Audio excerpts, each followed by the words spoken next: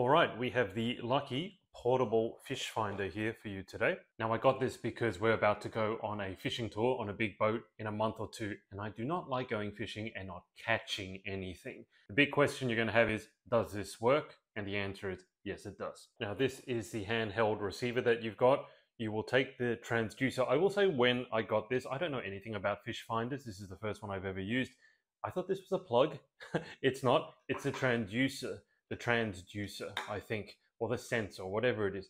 And what you'll find is, you see this little rubber plug here, that keeps the sonar thing suspended from the water. So this will float on the water surface. This is a hollow plastic buoy or dinghy, and it will suspend this in the water, and then it will ping the fish down below. And you'll see that you've got a really, really long cable, which you can use to then plug it into the handheld receiver. So that really long cable ends in this plug, and then you'll take the plug and plug it into the top of the receiver here. Just like so. It's very easy then to turn on. You just hold this button down. You're going to charge it with a supplied USB cable. There you go. We're on. And what I do like is you've got an option, because I wanted to take this out to see if it worked, and without actually a fishing spot nearby, I just wanted to see what it looked like. And if you put it on simulation, it gives you a nice sort of preview as to how it will look when you are actually fishing. And you can see it shows you the depth that the fish is at. It shows you the bottom, how deep it is, the temperature, and also gives you some indication as to where seaweed is, if you're looking to fish in those areas or go crabbing there, which is what we're looking to do as well. So that's how it looks.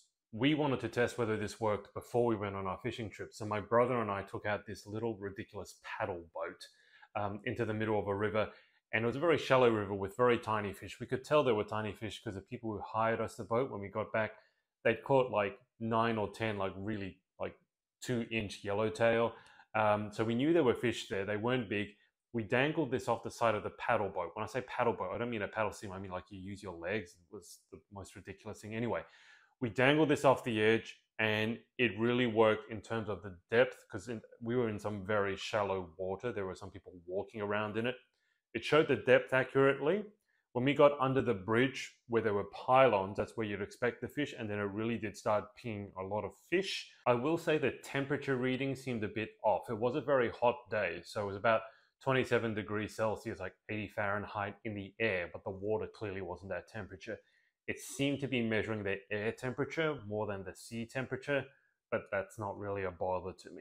So as I said, you charge it with the included USB cable. It should have enough charge for you easily to take it out for a day. And the guys there that hired us about, they were so impressed by it and by the price of it, because it's good value. You could easily pay 3 or 4 times as much for a similar unit or comparable unit for what I want. I'm pretty sure I convinced them to get one as well. Because if you're like me and you don't really want the really fancy gear, but you just, when you go fishing, you want to catch a fish, right? I don't enjoy it, unlike some other people when they go fishing. It's like, oh, it's just the experience.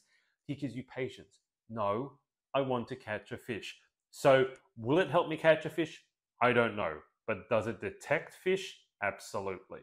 We also want to go crabbing when we go on our fishing tour. So apparently, according to my brother anyway, we're going to look for the seaweed, which the display shows. And we're going to put the nets down where the seaweed is. So good value for money. Does it work? Yes, which was obviously the main thing.